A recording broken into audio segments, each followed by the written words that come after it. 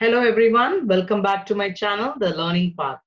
In this video, I'm going to introduce about standard costing and variance analysis.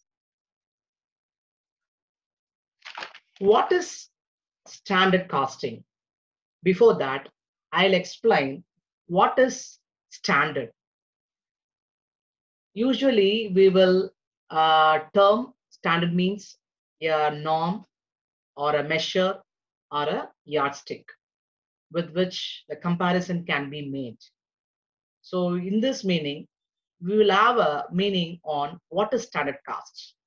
It's a predetermined cost which is calculated from management standards of efficient operation.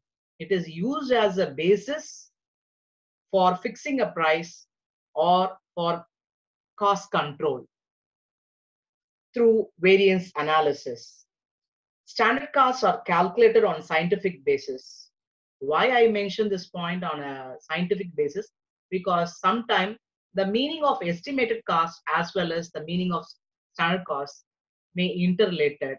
But when you are talking about the scope and objectives, standard cost has more wider scope as well as it has a specific objectives because it has calculated on a scientific basis, not on the past experience. But estimated cost is always calculated based on past experience.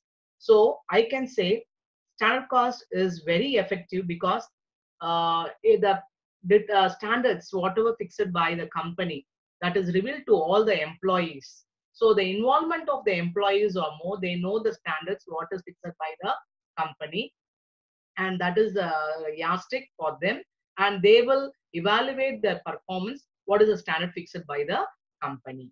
So this is called it as standard cost. So by understanding this meaning, we'll move on to the standard costing system. What is standard costing system? Just look at this slide.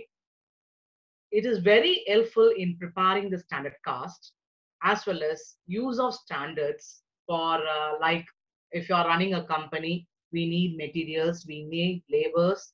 For the labors, we need to give wages and we need to measure the sales for the various years. What is the sales for this year? What could be the sales for the next year? So we will fix a standard for each year, like what is the cost as well as for the sales. So what is the standards we are using? And after the incidents happen, we used to that is compare the standards with our actual. Say for example, in a company, the production manager estimate the material cost will be, that is standard cost, standard material cost will be 2000 for this week, but actually it was incurred 2500.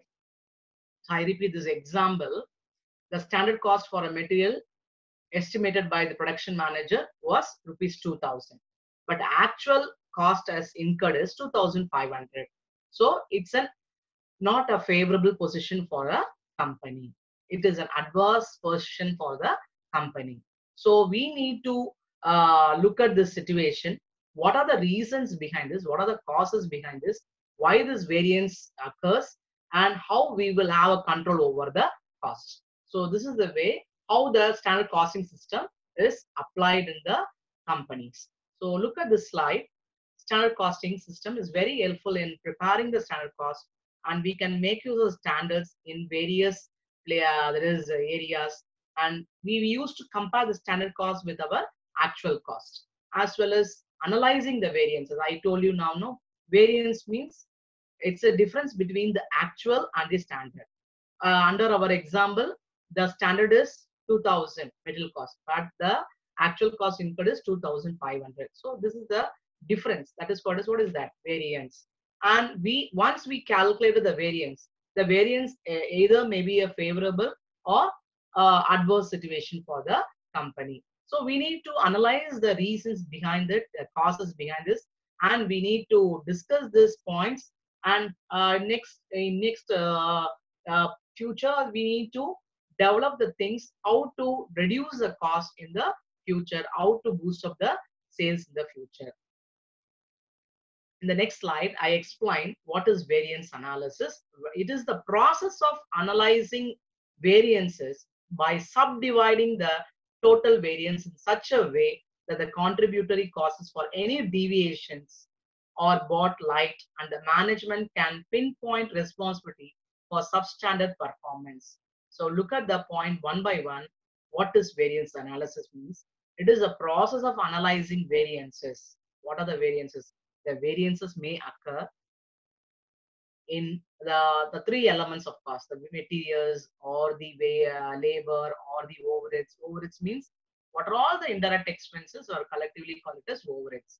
So what are the variances in the company?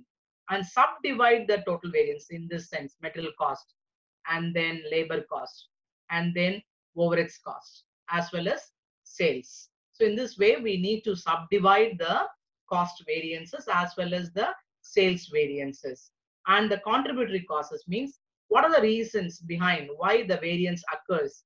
Either the variance may be adverse or favorable. And such deviations are brought light and the management can pinpoint the responsibility for any substandard performance. So this is the use of the variance analysis in the companies. Under this, I need to explain first thing, the computation of variances. The computation of variances as cost variances as well as sales variances. So under cost variances, what is cost variances? First of all, we'll discuss. Total cost variance is the difference between the standard cost for the actual output and the total actual total cost incurred. Say for example, standard cost I told you for producing 10 units, I need that is the standard cost is 2000 only. I fix it, but the actual total cost happened is 2500. So this is the way how I can interpret the variances under cost category. So once again, read that sentence. The total cost variance is the difference between the standard cost for the actual output and the actual total cost incurred. The total cost variance can be subdivided as follows. It can be a material variances, it can be a labor variances, it can be a overhead variances. And then overhead, I already mentioned the meaning. All direct indirect costs are collectively called it as overhead variances. Next, we'll discuss about the other, that is first one is cost variances. The next thing is the variances can be subdivided into two. One is cost variances, another one is sales variances. So under sales variances, we have value variance, price variance, volume, mix, and quantity variances. So first we will deal about the material variances. So under material variances, we have direct material variances. So how to interpret the results under direct material cost variances means, first we must know the meaning. What is direct material cost variances? It is a difference between standard direct material costs for the actual output and the actual cost of the direct material used. Look at the formula. Standard cost for actual output minus actual cost of materials used. So how to calculate the standard cost for actual output means standard price into standard quantity of material for actual output minus how to calculate the actual cost of material used. Actual price into actual quantity of material used. So the short format for this formula is SP into SQ minus AP into AQ. So this is the formula you need to apply whenever you are going to calculate the direct material cost variance. In the next slide, we discuss about direct material price variance. How to calculate the direct material price variance? What is the meaning of direct material price variance? It is a portion of direct material cost variance which is due to the difference between the standard price specified and the actual price paid. Say for example, for in case of paying the wages to the labor, okay, we estimated, we put the standard to pay the labor as 2000 rupees. Due to the inflation or some reasons, we need to increase the salary of a labor.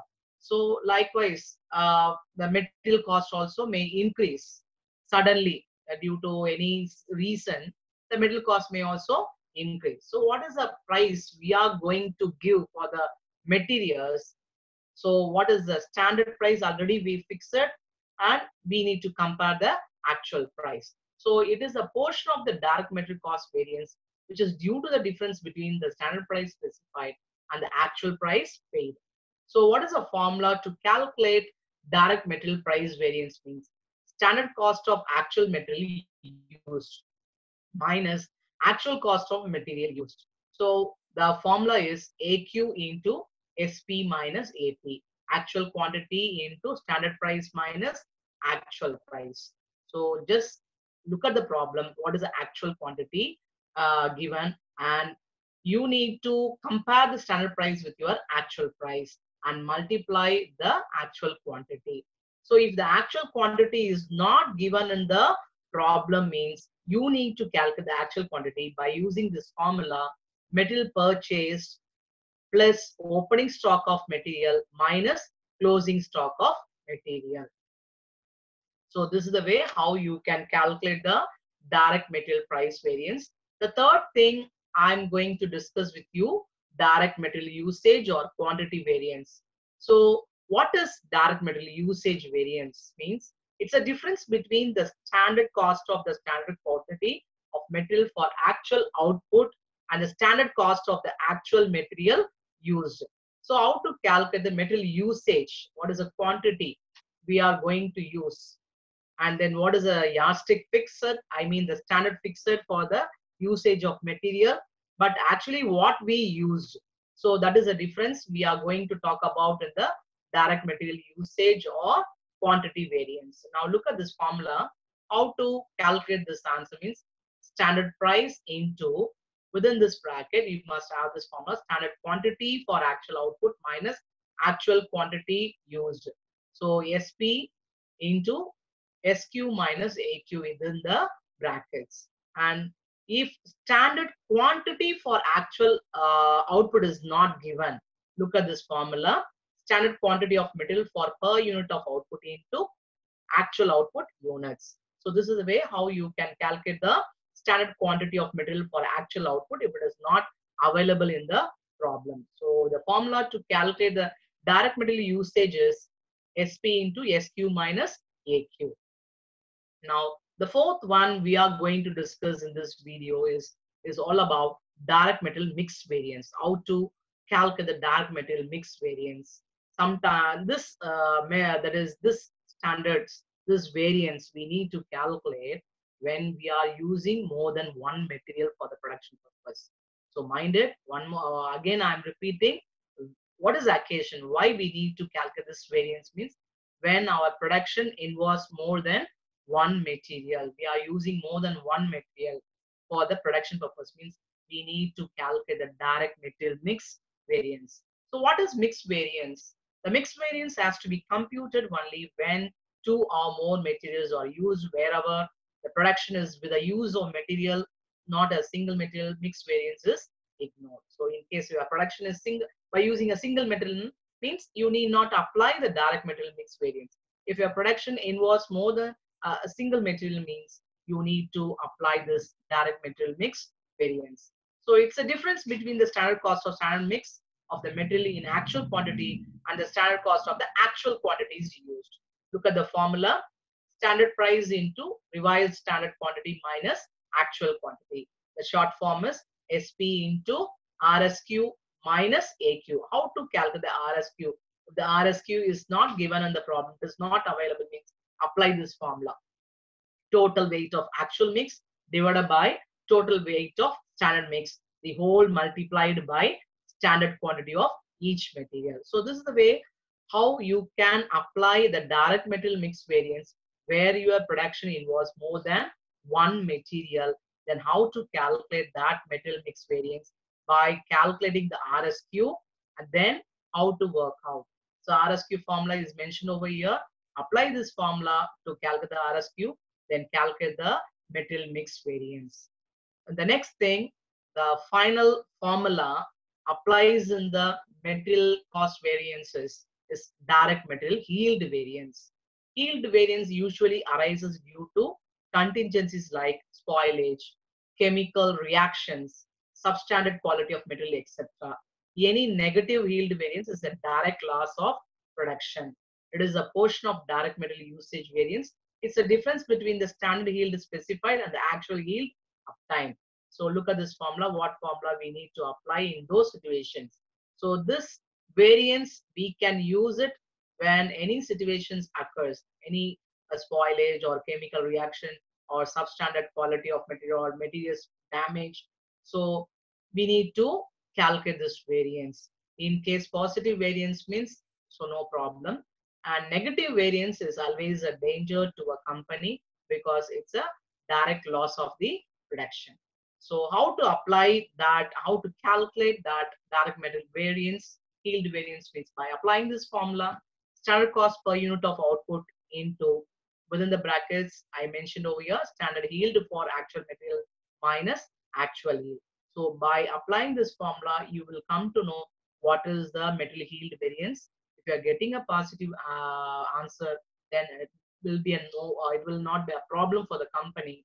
But when you are getting a negative variance, it's a direct loss for the production. So this is the way how you can calculate the variances under material. Just have a recap. The first thing I discussed, direct material cost variances. And direct material cost variances is a combination of direct material price variance and direct material usage variance. Okay. So how, sometimes the problem may ask you, what is the direct material cost variance means? Once you calculate the material price variance and material usage variance, you combine those values to calculate the direct material cost variance. When we are working out the problem, you will understand what I am trying to explain to you.